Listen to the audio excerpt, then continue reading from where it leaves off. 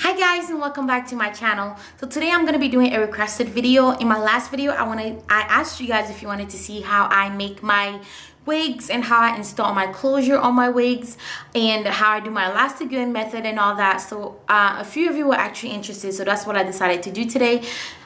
So I'm going to show you how I install this hair. This is the Bella Virgin hair, and this is not a review of the hair. I am just showing you guys how I installed it. There will be a full review of the hair in probably my next video. So yeah, so this is just going to show you how I installed the hair and all that and how I put in my closure. So I have in a 22 inch, a 20 inch, an 18, a 16, and a 16-inch closure. So yeah, if you're interested to see how I install this hair or how I made this wig, then definitely keep on watching.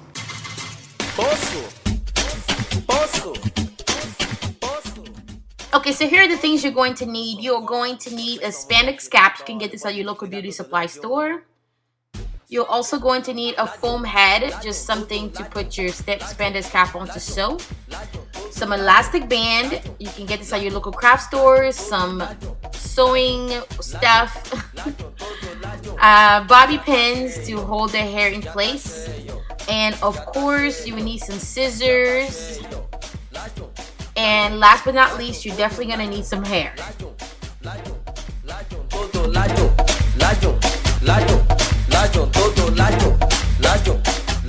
So my cap didn't fit my head too well, so I had to cut it off a little bit and then resize it for my head shape.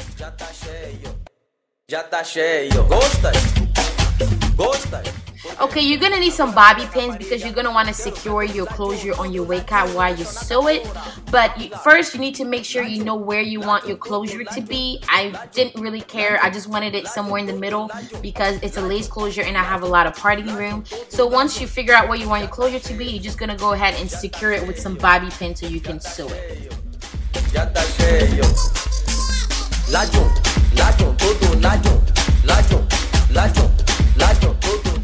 As you can see here, I've pinned it all around so my closure will stay still while I sew it on.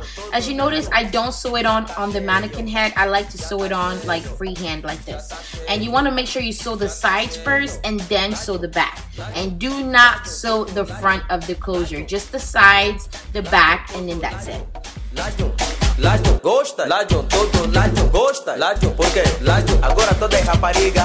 Gosta, já tá cheio. Gosta, já tá cheio. Gosta, já tá cheio. Gosta, já tá cheio. Agora toda é rapariga. Tudo. As you can see, I'm done sewing my closure all around the sides and the back, but I did not sew down the front of it. Okay, now it's time for the elastic bands. I just measured how long I wanted mine. I measured it around my head from one side of the closure to the other side, and I marked where I wanted it. And I'm gonna use 2 pieces, so I'm just gonna cut 2 pieces off my elastic band.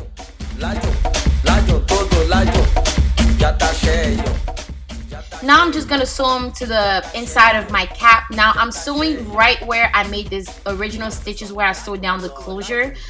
This is just gonna help keep my closure looking flat.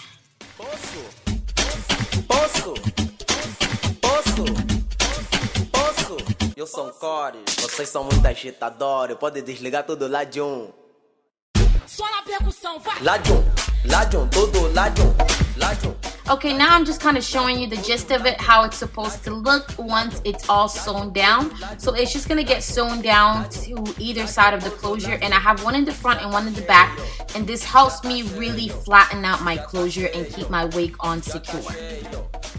Okay, now it's time to actually sew the hair onto the wig cap. Because I have so many bundles, 4 bundles, I need to make sure I double my weft so I can make them all fit on the cap.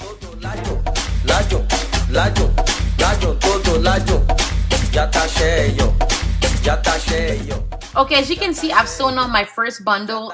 Don't judge me. I actually use a broom to keep my foam head secure while I sew on. So as you can see, yeah, I've sewn on the first bundle, and I don't cut my wefts. As you can see, I use the fold over method. When I get to the end, I just fold over and start again.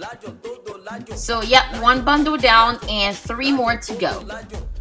Já tá cheio, já tá cheio, já tá cheio, já tá cheio.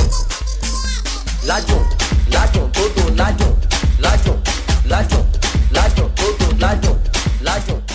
Now that I'm done sewing my whole wig, I'm gonna go ahead and cut the cap that's right underneath the closure, just the part that's underneath the closure. Ya tá cheio, ya tá cheio.